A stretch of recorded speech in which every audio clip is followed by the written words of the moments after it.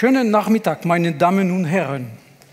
Zuerst möchte ich der Firma Schoeps für die Einladung danken. Heute werde ich Ihnen einige Aspekte von Mikrofonhalterungen und Windshields näherbringen, die die Kluft zwischen Wunsch und Wirklichkeit beleuchten. Dabei nehme ich einen sehr praktischen Zugang, der hoffentlich übliche Fragen beantworten kann. Leider werde ich Englisch sprechen. Mein Deutsch hat sich schon vor langer Zeit verabschiedet. Und bitte erwarten Sie keine Antwort auf die Frage, wo ist das nächste Klo?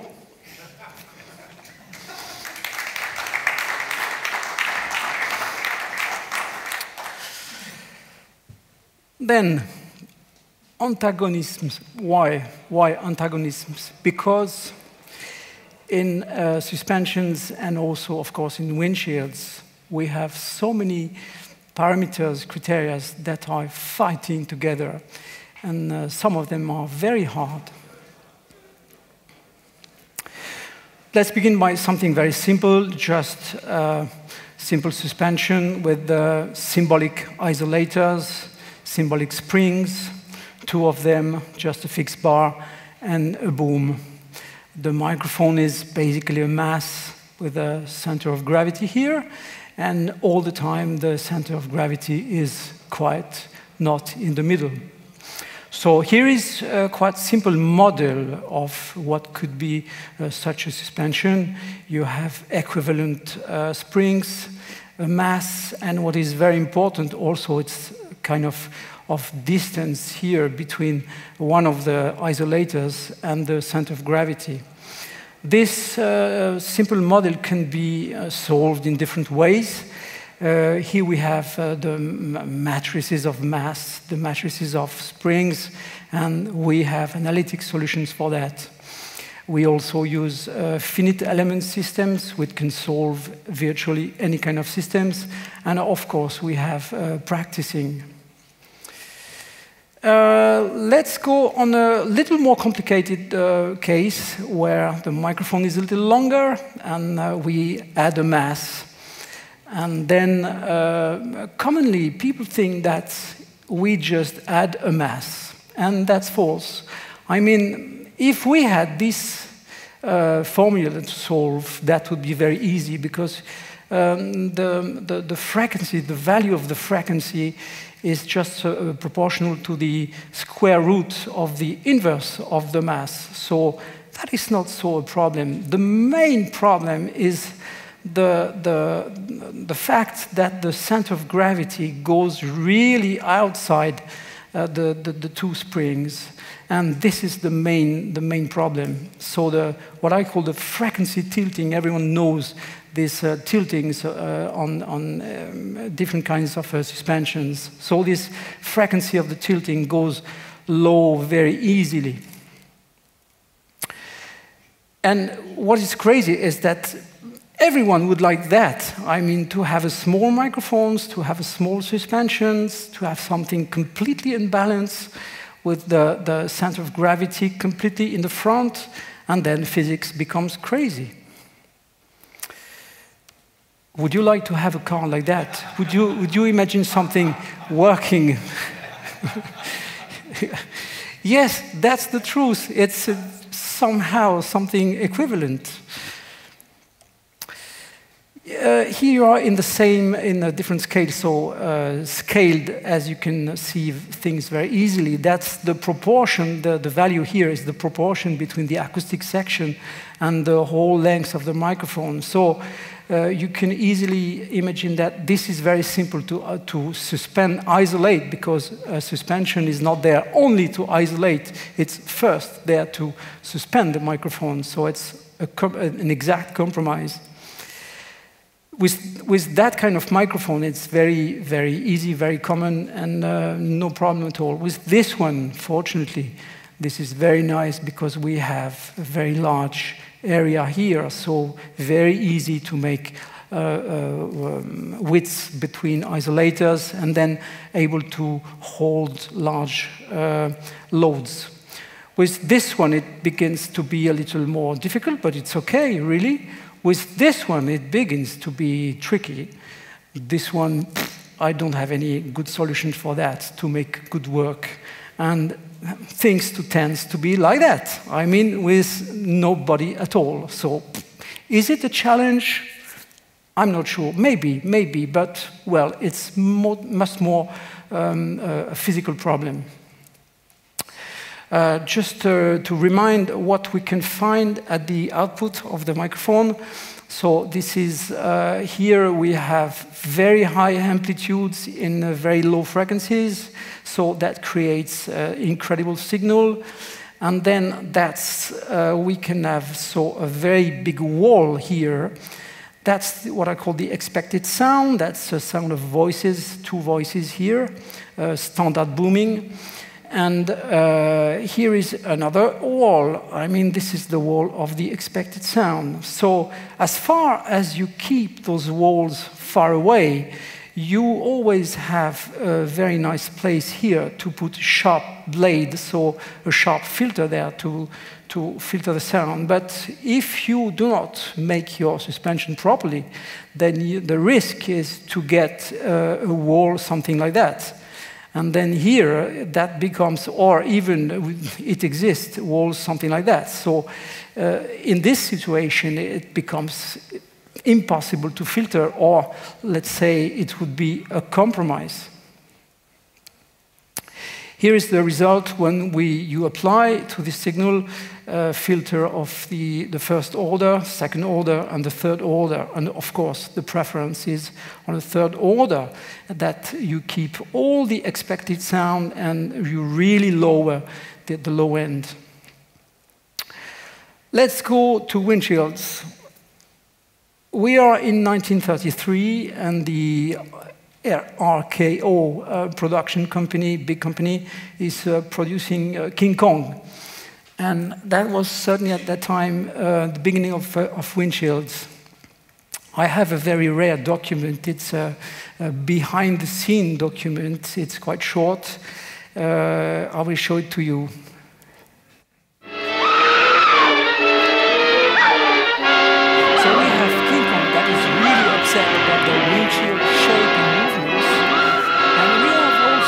Shouting because the microphone is not pointing well.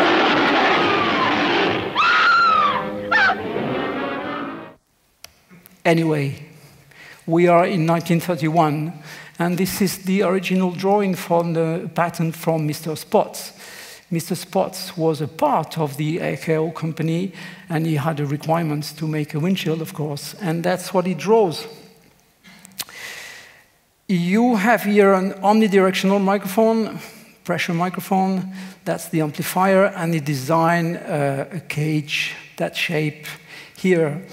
Why? It's just because you have airflows here. So the idea was really to point out the wind during the booming. That's original text. It's obvious that the microphone windshield shown must be at all times turned to point out into the wind. And now let's imagine the same windshield with nowadays microphones. So that's a CMIT inside such a very nice windshield for sure. I'll let you imagine the shape of this. But in the front of wind, that would be certainly a fantastic windshield. And nowadays, we are crazy. We are exactly doing the contrary. I mean, we are making vertical windshields. Why do I call that vertical? It's because mainly the wind is a lateral component. So, and many of the time, the wind affects the windshields laterally. So that's the worst case, and that's what we are doing today. So Mr. Spots tells us that therefore, it's here, therefore this type of windshield is not satisfactory for use in gusty or uneven winds. And then we become to be in the turbulent winds, I would say. And so he also designed on the same pattern this surround cage, and That's very strange because it exactly looks like the ORTF 3D cage that you showed this morning. And then we are in 1931. I cannot resist to show you this screen for earphones or soon receiving instruments, patented in 1897. See a cage, small things, that's incredible. Thank you, Mr. Thorne. Now, I will show you a little video that makes you feel what we can practically have a special view on the proximity effect. Everyone knows Omni microphones doesn't have this proximity effects. Figure 8, cardioids do have. And then I will show you, I just tapped between my fingers, so virtually I create a sound very low, and especially in low frequencies. I mostly create a little turbulence here, practically something that has something to do with what happens in the surface of a windshield. Then you will show two sequences. One is with the Omni. My fingers will be at 12 centimeters, 7 centimeters, 3 and 1. And then each time I will compensate the level so that the sound of the fingers will remain constant. Then you will hear the modification in the background. And keeping the values of amplifications, I will do exactly the same with the cardioid. Just as an example, for a frequency of 30 hertz and a radius of 5 centimeters, the amplification is plus 31 dB. So that's really something important. So let's listen to that.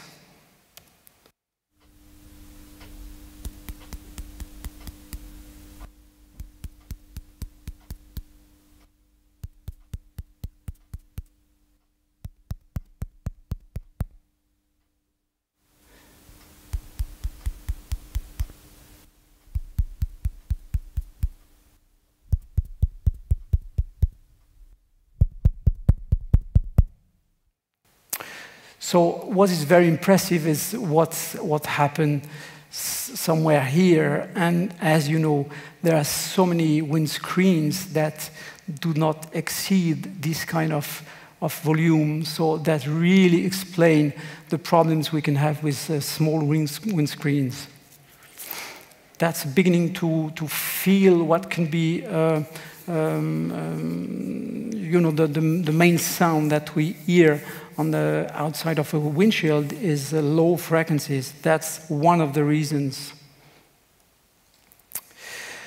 Let's see just a quick review of all these parameters, which are very important.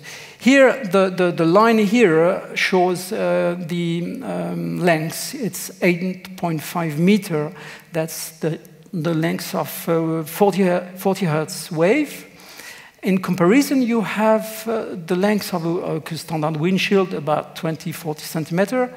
So that leads immediately that this windshield acts as a pressure chamber under 500 hertz. I mean, it's not completely a pressure chamber, of course not, because it is really porous. So, but the effect tends to be a pressure chamber. A comparison at 10K, we have this size, which is 3.4 centimeters for the length, for the wavelengths. And in that case, so for the highest frequencies, so the windshield behaves completely different. I mean, turbulences that are created over the shield are not heard.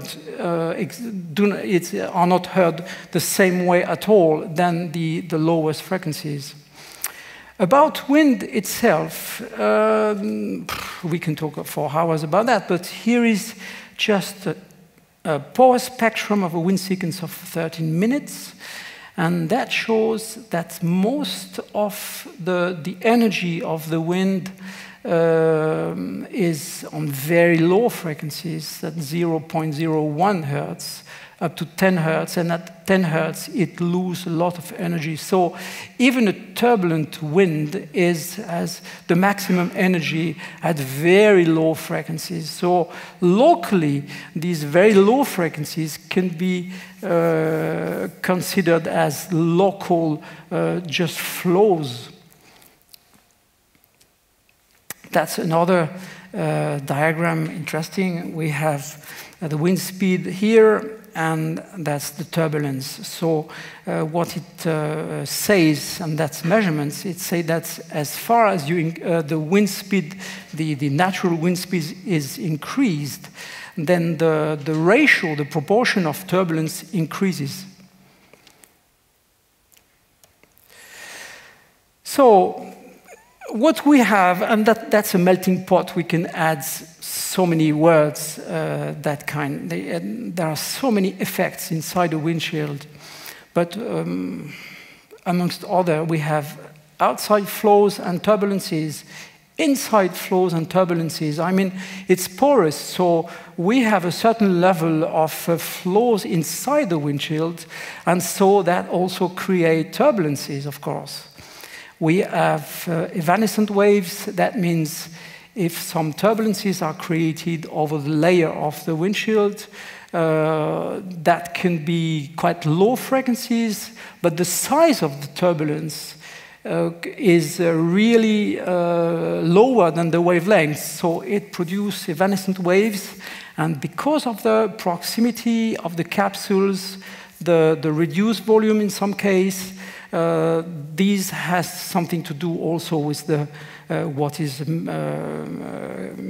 seen at the output of the microphone. We have regular waves. That means if the turbulence frequency, I would say, local frequency, we have micro turbulences also on the layer of the windshields. So these micro turbulences can be seen as classical acoustic sound sources.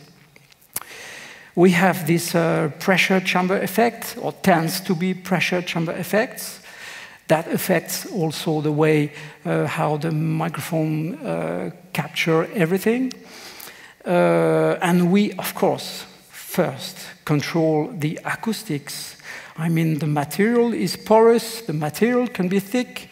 All these choices made for the wind have, of course, an effect for what we expect. I mean, the sound of a source. And a windshield is not there only to protect from wind. It's a perfect balance between a wished acoustics, a wished quality, a wished transparency, and also a wish for wind protection.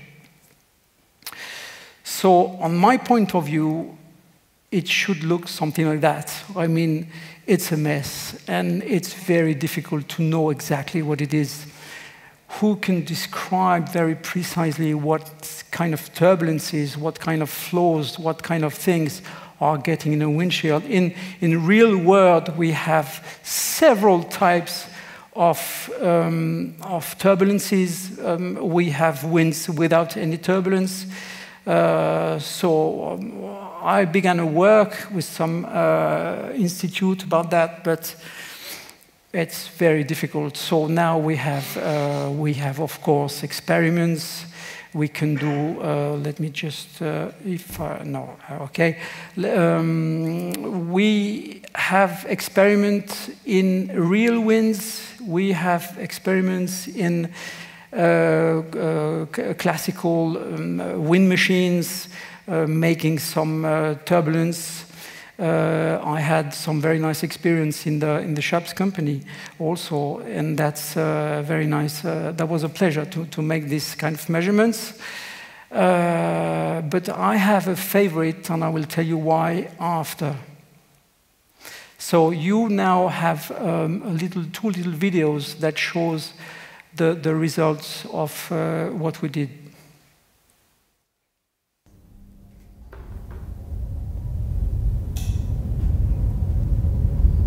So you can see turbulence. It's proximate to absolutely laminar winds. And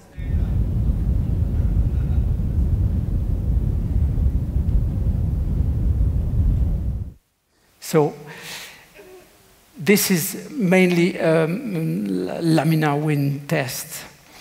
And why it is my favorite? Because we can do that in simply a very quiet room. It doesn't produce any noise, so this is very silent. And we can control things precisely. As I said, we also made many tests in turbulent situations, natural, controlled, etc. And the problem of turbulences is to control them, because we don't know what we do. We know plenty of things, but in the real world, the turbulent situations are so different that I prefer to have the simplicity of these laminar airflows. Something has to be proven. I have my idea. If a windshield is better in, if being tested in the laminar wind conditions, would it be worse in a certain turbulent conditions? I don't know. My feeling is, if you make a windshield that is better in laminar conditions, then it will be better also in turbulent conditions.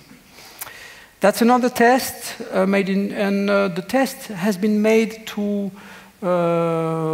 evaluate the presence inside the windshield of a too big microphone. The microphone is too long, and we would know the result of the wind test inside a too small windshield.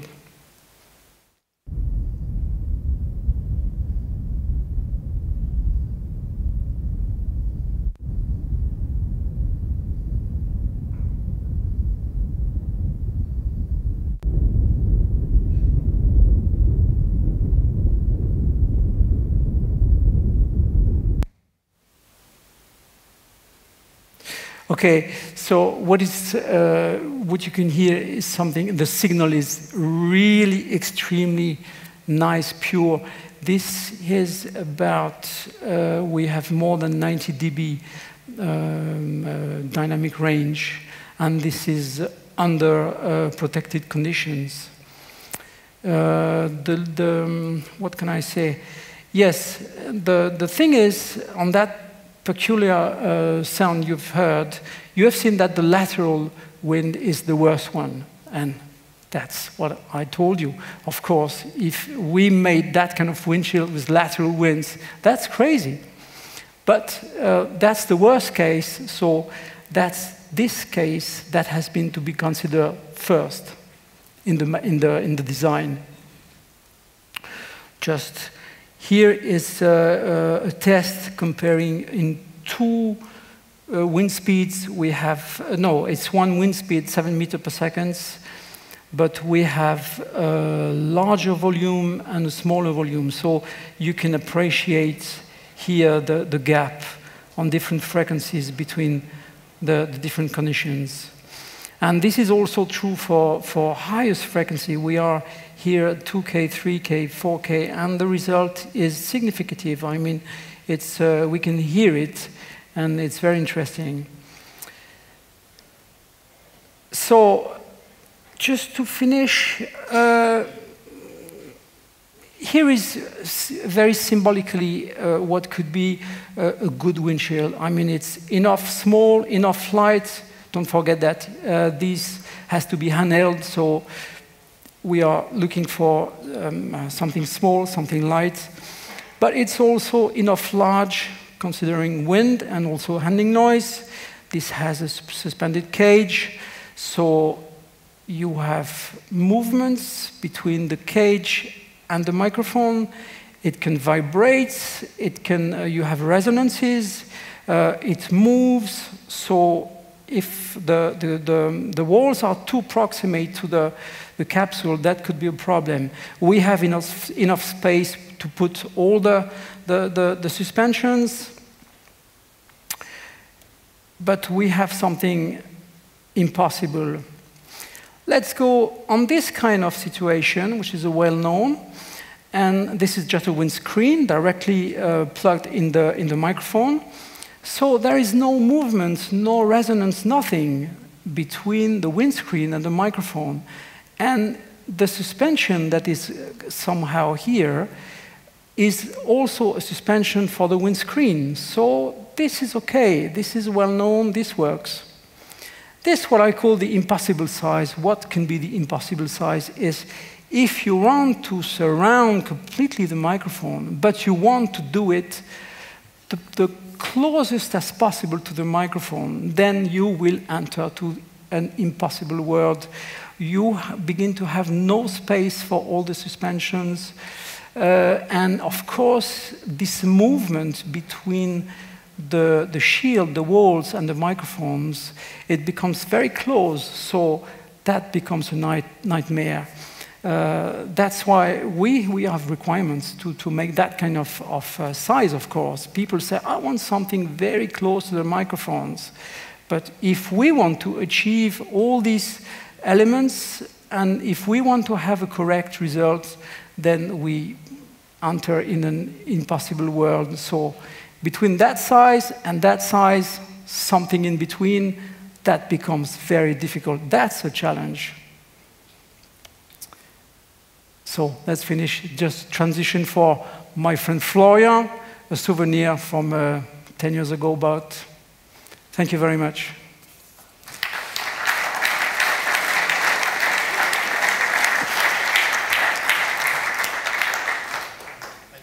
I think we have plenty of time for questions. No time?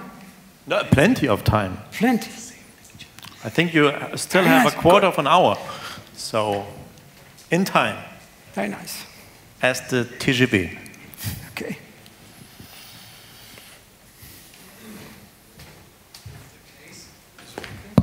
Sorry. If it's the case that when you have a fixed windshield that's attached straight to the microphone, a fixed windscreen, let's say. So yes. Windscreen, yeah. Like from the picture, yeah. Yes, that one. here, this one. Yeah. Why exactly isn't, for example, the microphone then very hard attached to the cage and then suspend only the cage? That's No. Oh, sorry, if you understood that, sorry. No, what is clearly done here is if you have a regular suspension on your microphone, you just put a windscreen, and it's the same suspension for both microphone and windscreen. But what is very important is the windscreen is rigidly attached to your microphone. Then it's a single body, I would say. Yeah, I mean, yeah, I understood that. But my question was, like, when you imagine to, like, as you say, when the windshield is rigidly attached to the microphone, why wouldn't you put the whole windscreen around the microphone? Like I think we all know those little balls to put up on the microphones. Yes. But why not attach the microphone inside a big cage, for example? So you wouldn't have to like suspend the microphone in the small size one also, but only have to suspend the cage. Do you get my point? If you have the microphone in the Zefix fixed and you just have a suspension for the cage. No, yes, so something wouldn't be isolated. Something wouldn't be isolated. You need to isolate both. So, so in that situation, both microphone and windscreen are suspended exactly as it would have been a single microphone, that's all. And, but one of the reasons that, that works is because the windscreen is rigidly attached to the microphone. So that's a single body, and there is no relative movements between the screen and the microphone. But in that case, you have movements. The cage can have resonances. It can be stimulated by the movements of booms, by the resonance of the boom. The suspending device of the cage has to be very small, and that becomes difficult. And then the isolation would be not nice, and because of the proximity of the acoustic section and the walls, then you enter in terrific problems. I mean, just talking about handling noise, in that situation where the shield is bigger than this one, in that situation, the handling noise is much worse than this one. You understand? Yes. Fortunately, in that situation, the quality of the suspension, I mean handling noise, can be very nice. But with that solution, it can become a nightmare because you have relative movements between the microphones and the walls.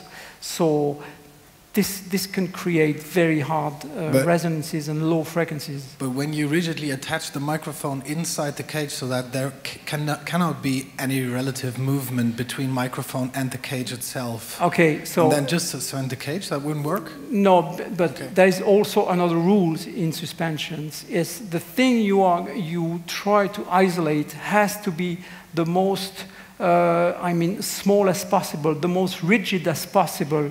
You see, if you try to suspend a big bar like that, you will not succeed. As far as you exceed some 10, 15 centimeters, then you begin to have resonances everywhere. So in that kind, we can imagine to be 15, 18 centimeter between here, between both parts. Whoops, you don't want. Yes, between the front and the back, we can have approximately, we can imagine something very tight, about 15, 18 centimeters. So in that case, the cage itself is enough big to have many resonances. So if you attach the microphone inside, we will have a mess of resonances, that's for sure. We can have a talk later on this point. More questions? I have a question. Philippe, how much do you like very small and very lightweight microphones? What is the specific problem with them? Weight is not a problem at all. Weight is never a problem. You can adapt the weight very easily. It's just a ratio between the spring you are entering in the system and the mass you have. No, the main problem is the unbalance. Yes, as I explained, the mass itself is never a problem. It's except if you have a microphone where there is a heavy load somewhere and a light load at the other side, at the opposite side, that's a problem. But the mass by itself is never a problem. It can be very light. But the suspension, of course, has to adapt to that, has to know the microphone before. You cannot have a general isolator for each microphone, right? No, that's absolutely impossible. We have so different situation, then we have to make a lot of different flexibilities to adapt to each situation. One question to make it clear, sir. If I'm looking at the top one where you say size is okay. Yes. So if I imagine to cover the whole microphone with a foam or something like a windshield and have just enough space for a microphone holder, would that be okay?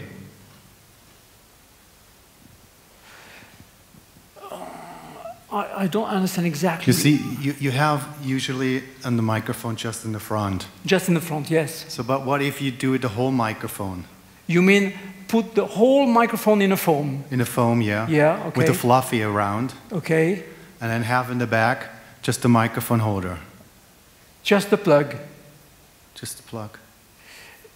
Then we are entering in the very first situation. So I will just come back here.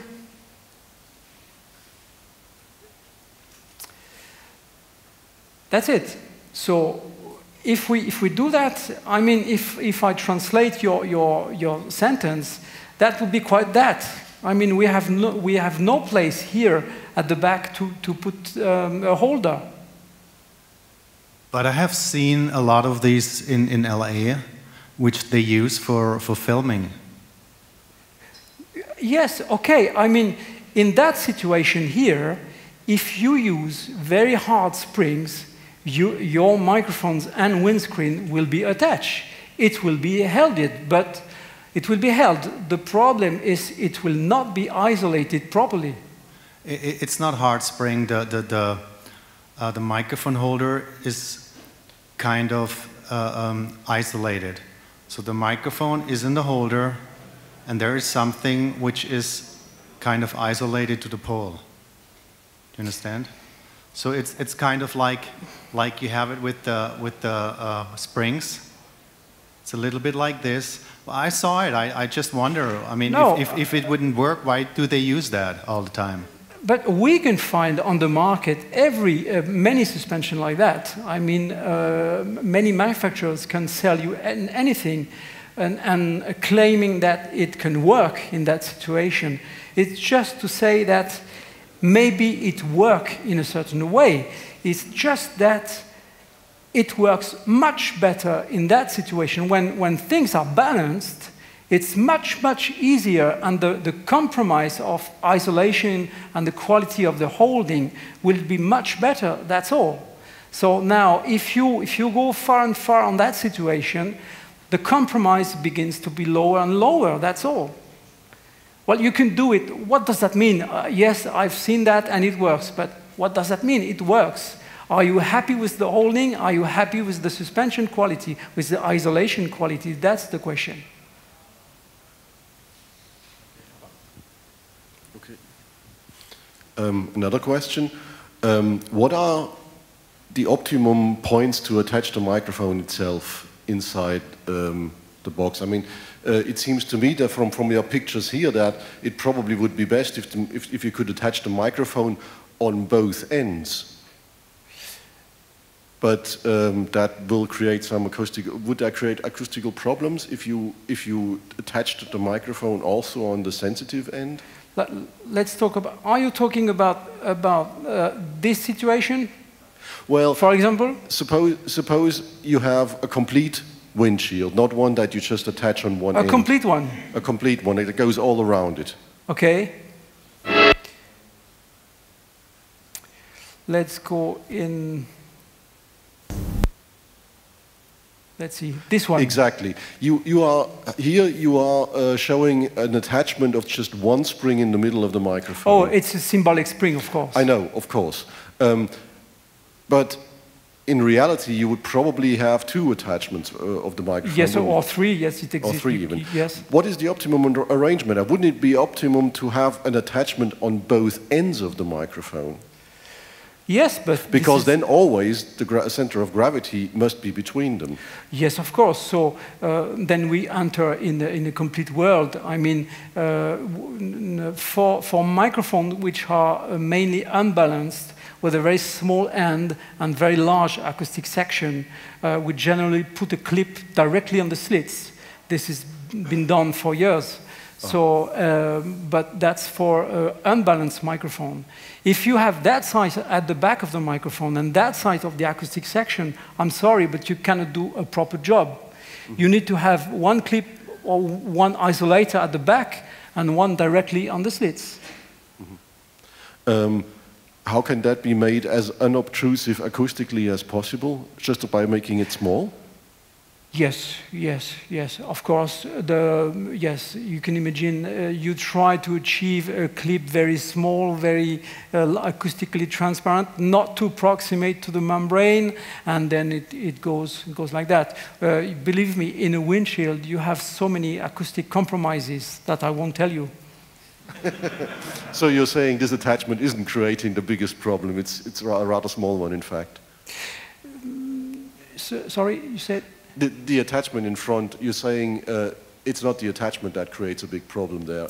The problems are elsewhere, they are bigger elsewhere. Yeah, if you can afford to have an attachment on the clip directly, that's okay. The problem is that if you want to use that suspension outdoor, that's finished. because it's impossible to put forms. And for years, people cut the form and put half of the form in one side and half of the form in the other side, but that's not a proper solution, Okay. of course. Andreas?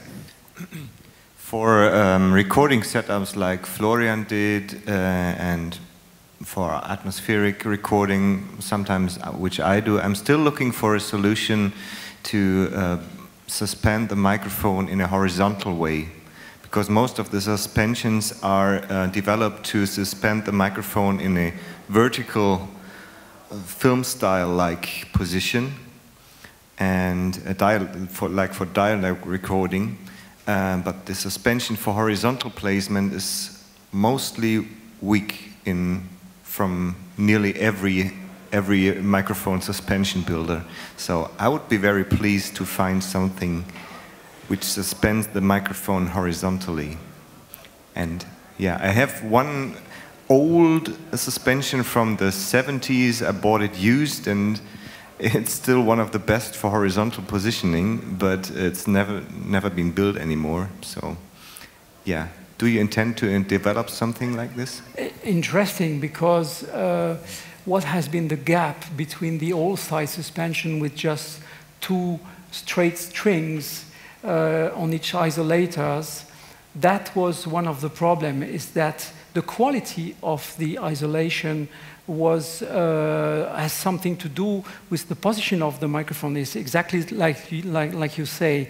And this problem has been solved with wire-type suspensions, and you have the linearity of the spring is much better with that kind of new isolator. So that's strange, because normally the quality of the isolation is still the same if you have your mic vertically or horizontally.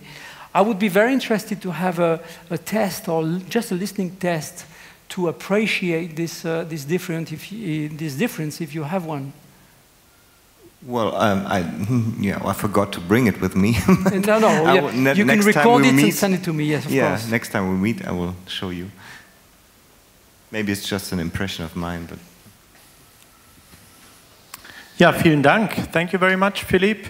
And also for you, as remembering Durlach, this time once more, this is a gin made in Durlach. Thank you very much again. I have it for 10 years, that's for sure. Thank you. Thank you.